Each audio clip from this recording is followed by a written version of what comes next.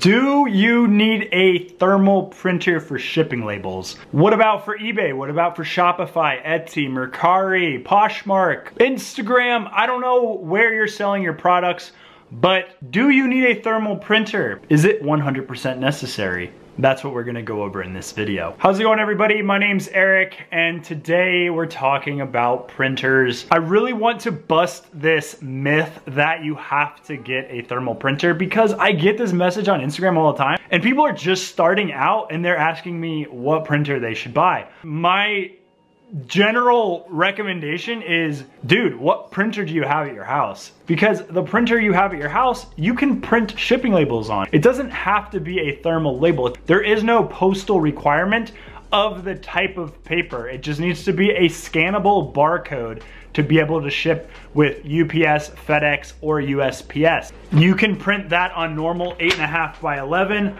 fold it up, put it in a little waybill pouch, stick this on your packages because the back is adhesive there.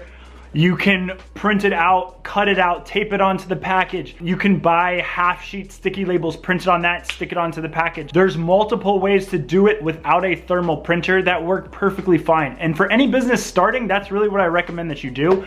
You don't need to start with a thermal printer, especially if funds are tight. Try to cut costs any ways possible. And just to provide an example of people that are doing a pretty large volume, Renzi, Ryan and Lindsay, they do a ton of shoes on Poshmark.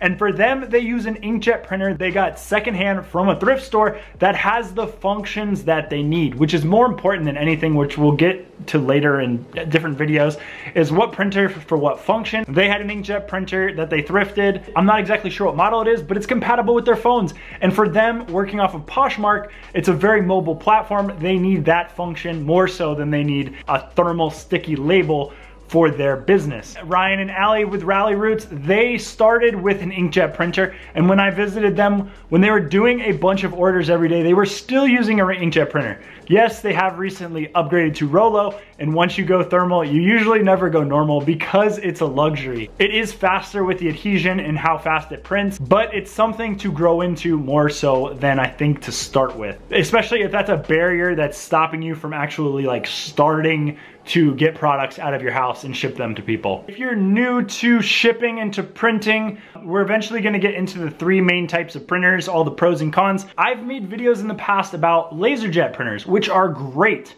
I have a laser printer, look over here. Look at that bad boy. He's beautiful. I got him from a thrift store, paid $5, and it works for a specific purpose. I have an inkjet printer. Let's go look at it. There we go. There's the inkjet printer. This has a specific purpose. And I have a thermal printer. I actually probably have like 12 thermal printers.